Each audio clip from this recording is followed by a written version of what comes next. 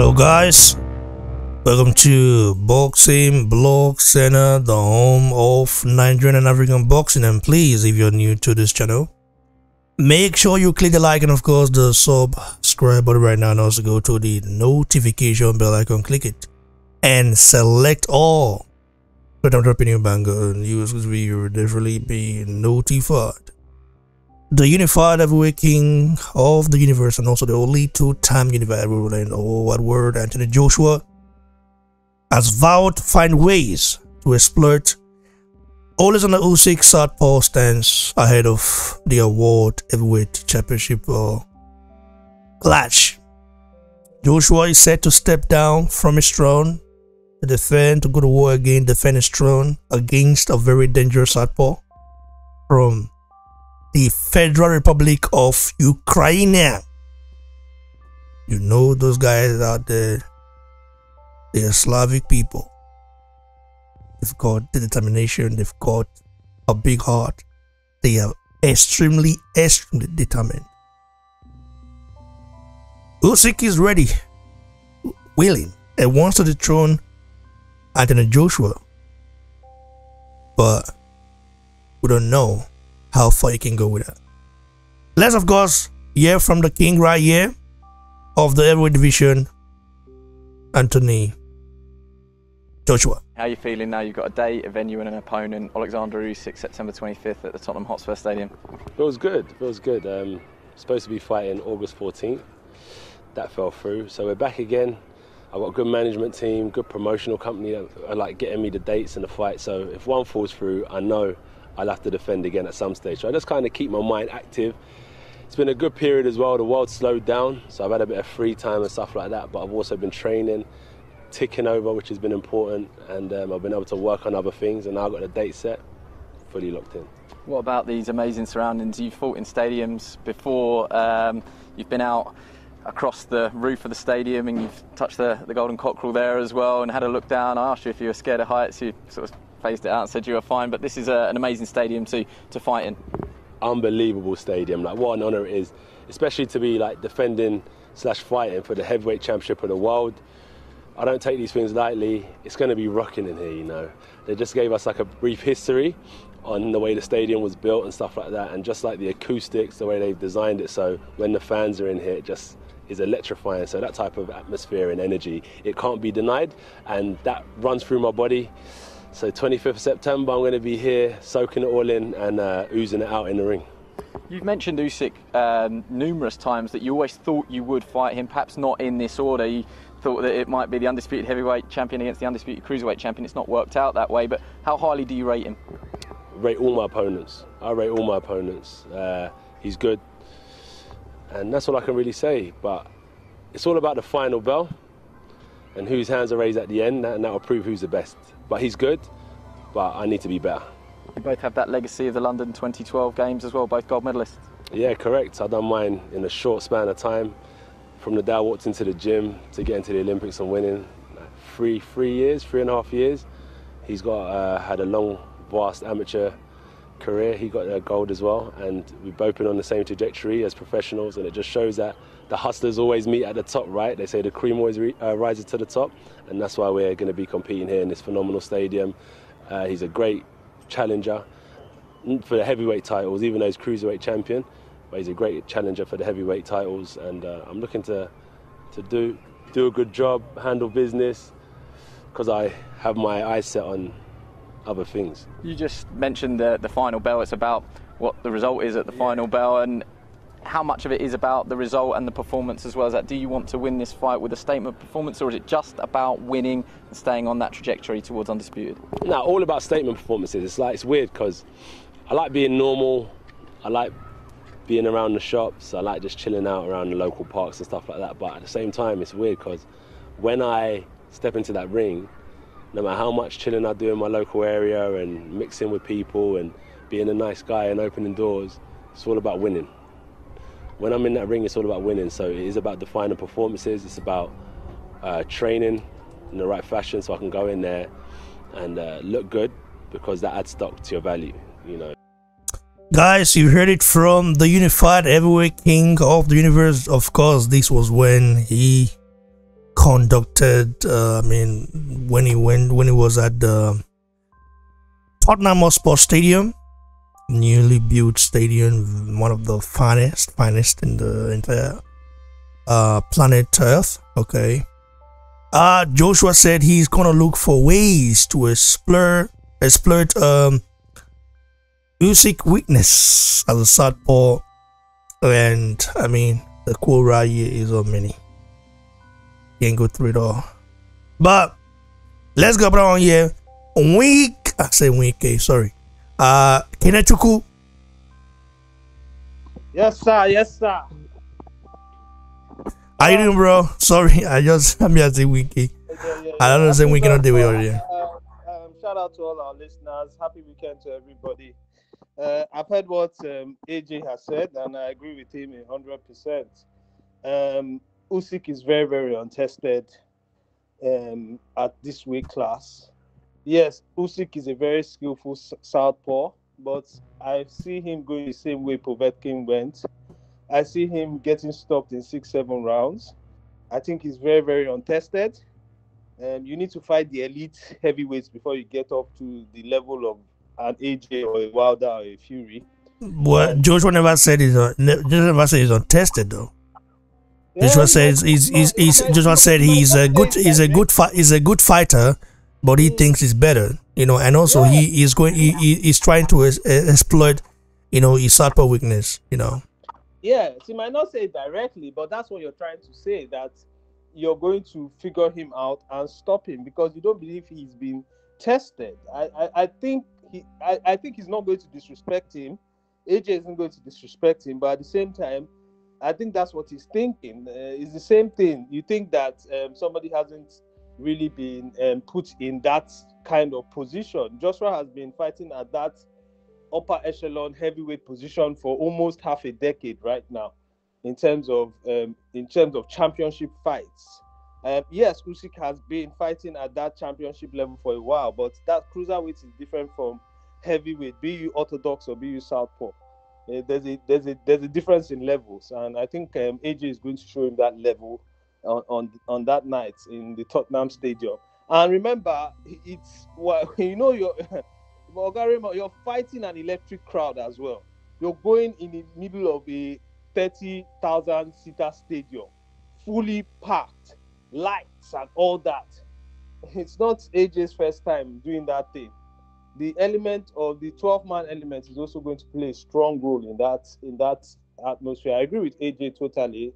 I think we're going to see a good fight, but I think by 6 or 7 we will be done, and we'll be doing our post-fight interviews by then. Those are my thoughts. Well, thanks, brother. I do really appreciate your take on this subject right here. Let's go on here. Ibrahim.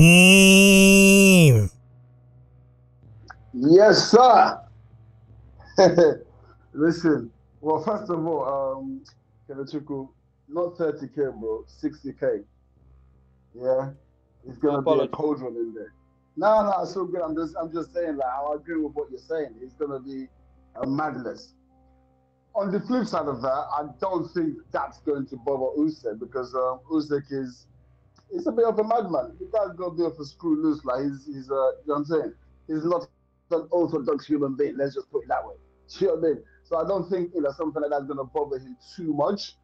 But yeah, I have to agree with what AJ's saying. Like AJ's even saying that respectfully, because if you really wanted to go in how the rest of us think, let's be real, he would be saying, "This guy's not my levels. Yeah, this guy's just he's a cruiserweight coming up to the heavyweights, and he's gonna get used to the power of the big boys." But he's not saying that. He's giving him his dues, he's giving him his respect, which I think is the right thing to do because you don't want to be underestimating him. But with all due respect, AJ is thinking, "I'm gonna knock this guy out." Do you know what I mean? Like there's levels, and I'm above. That's what he's thinking. I have to agree with him. Do you know what I mean? I've been very, very disrespectful of this fight from the start, and I don't like doing that. So every time I just have to qualify that statement because I know it does come across as very disrespectful because this is a very, very well decorated guy we're talking about. But I just have to be honest and just speak on what I see in it, and I have to talk about the competition in front of me. and I just can't see any other result. Like I just can't. So like yeah, like what he just said is what it is, bro. You know what I'm saying? Like it is what it is. Like he's basically echoing what I've been saying, what most people have been saying, to be honest, and just coming out the horse's mouth. Thanks, brother. I wholeheartedly appreciate it, bro. Yeah, I appreciate that statement right there. Let's go, bro, on here at Wale. What's going on, ladies and gentlemen? Oh, but it is your mic, eh? Like, it's really, really good, man. Yeah, thanks, man. Yeah, I had to log in on the computer so you can hear me clearer. You know, I was trying to make it a surprise too. But man, my brothers have already spoken well, Kenechukwu and Ibrahim. I just feel like I agree with what AJ said, and AJ is that kind of guy that he's always politically correct. He's not the kind of guy that will trash talk, say his mind the exact way he feels, unless you push him, you know. And some people like that about him. Others don't like it about him. Me, I fall among the category of people that don't like that about AJ. I mean, just say your mind, bro. Trash talk if you need to. You don't need to be, you know, looking all professional all the time. I understand you want to look professional, but this is a sport where you are risking your life, bro. You're getting punched in the head. What if your brain swells? But anyways, I feel like AJ is a way bigger guy than Usyk. I'm looking at Usyk. Money and the cars, the clothes, the house. The house. I just wanna be successful. Bro, I mean, if you have to be successful, man. Hey, bro. That's why he's the biggest name out there. I'm just no, bro. Ibrahim, make it really. You don't talk yo. Make I land, Ibrahim. No worry. Enjoy. No problem, man. I have no problem with my brother Joshua, man. I like AJ, so I'm not even trying to disparage him in any way. I'm just saying my mind about how I feel about him.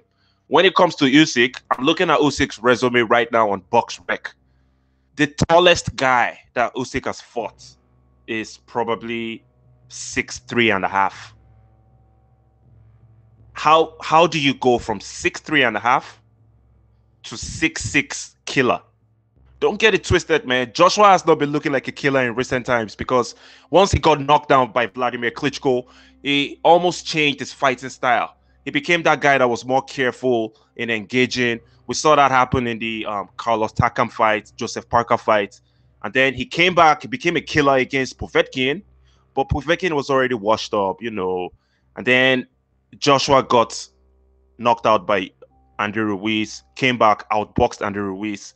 After that, knocked out Kurbakpulev. I'm not too sure if Joshua is the killer that he once was, but he's still a killer to an extent. But with that being said, I just feel like even that little killer aspect of Joshua is enough to hurt Usyk badly. Usyk is like 6'3". He's going in there against a 6'6" guy. The only tall guy that Usyk fought in the past, Joe Joyce, 6'6".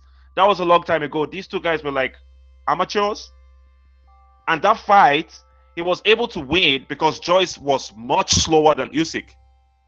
Joshua is fast, bro. Right now, Joshua is more experienced. He took that loss. That loss made him a better fighter. I feel like Joshua is going to wash this guy, man. People are giving Usyk too much chances, man. I'm not trying to disrespect Usyk. I don't think Usyk poses as much of a threat to Joshua as Kubrapulev did. And that's what I just feel so. Because Usyk will be dancing around. He will be running around. His game plan will be to outpoint Joshua. But you can't even do that, man. Joshua knows how to box too. Bro, Usyk is going to get knocked out. Thanks, brother. I do appreciate it. Let's get our brother on here, Isioma. Oh, well, I just joined the conversation, and I do not know the trajectory of the conversation. Well, let me break it down for you. Joshua, the unified heavyweight king of the universe, talked about Oleksandr Usyk, saying that he vowed to find ways to exploit Usyk's southpaw stance, okay, exploit his weakness. And he said, I quote here, when I step into that ring, no matter how much of a nice guy I am, it's about winning. Okay? It's about defining performances and training in the right fashion so I look good, which has stuck to my value. When you fight good opponents, people respect it. They have to give you credit. This is about being a throwback fighter and taking on all challenges. It's about statement performances. Joshua talked about how he will beat Usyk. You know, even though Usyk is a dangerous southpaw, a sneaky southpaw, he said, understanding angles, where you are, when you finish punching, where shots are coming from. Everything is in reverse with a southpaw. That's a technical element. That's a technical element. Then you have the spiritual element. I am a fighting person. I pray and meditate and visualize. I train my mind. That will get me a long way as well. Means of the technical ability and the God-given talent, even though I'm fighting a southpaw, I should be able to find ways and see gaps to exploit each of my opponents. A lot of things said here as well, but let's just get to that. Let's just get to that.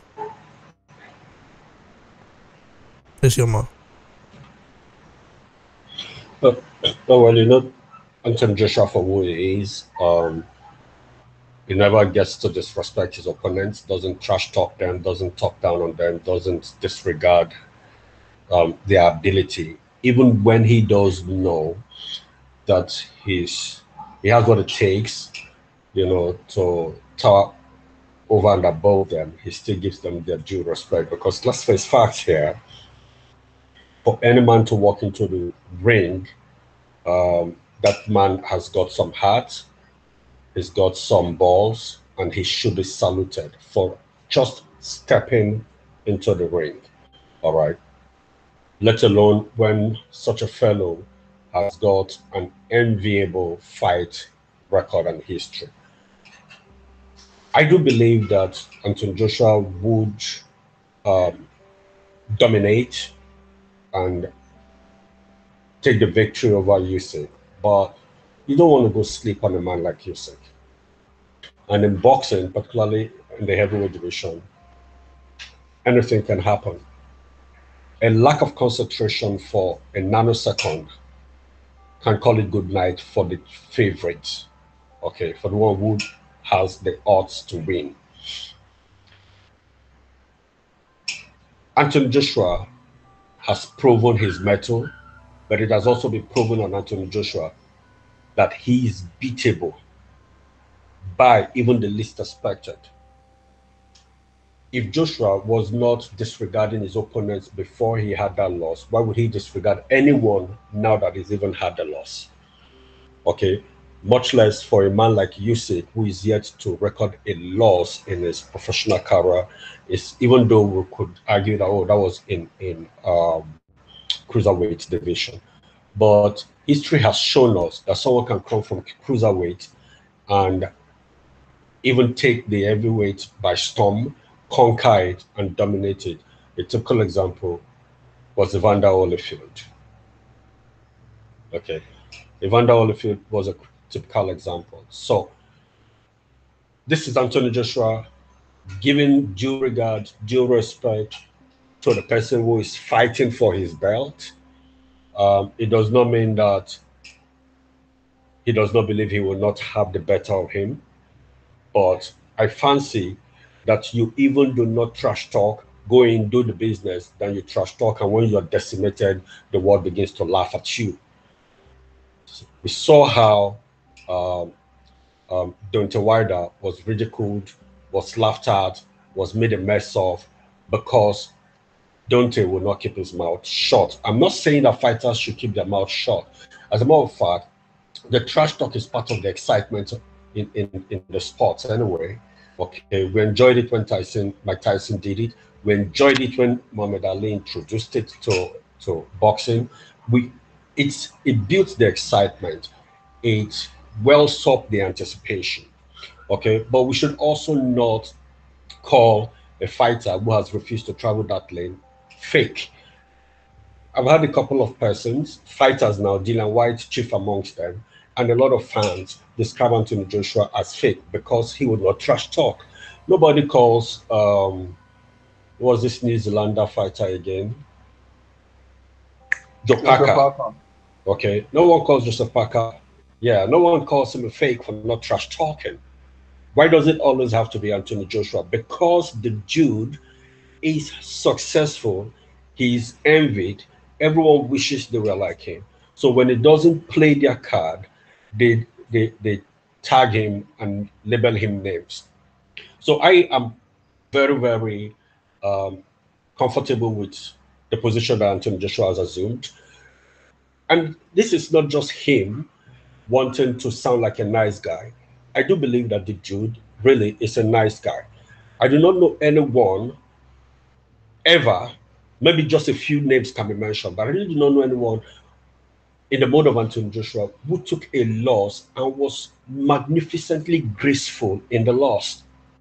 All right.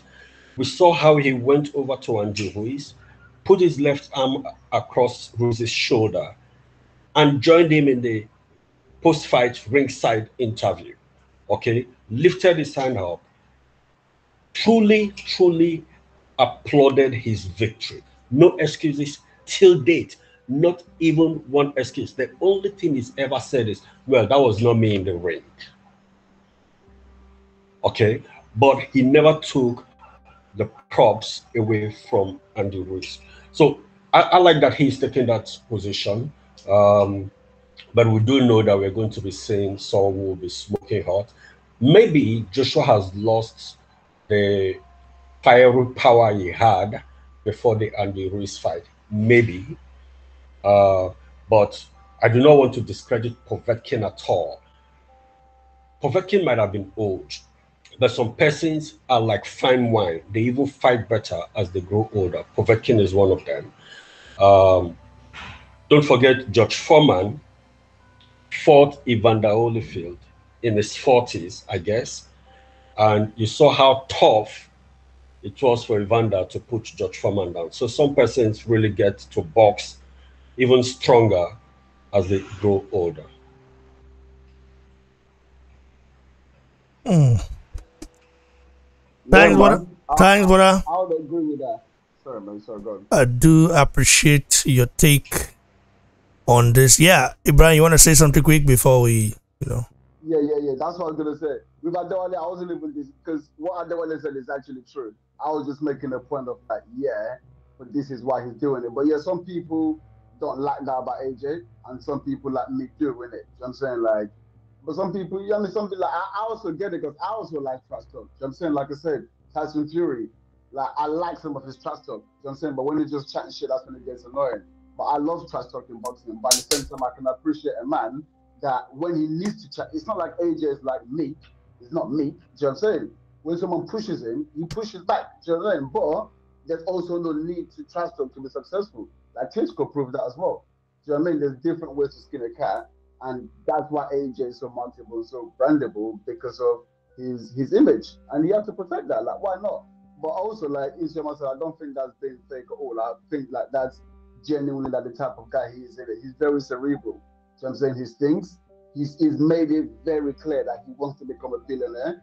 So he values the business side of things very much as he values the boxing side of things. So like, why would he not just be himself? Because for him to start being a trash talker, that would be him putting on a persona because that's not him.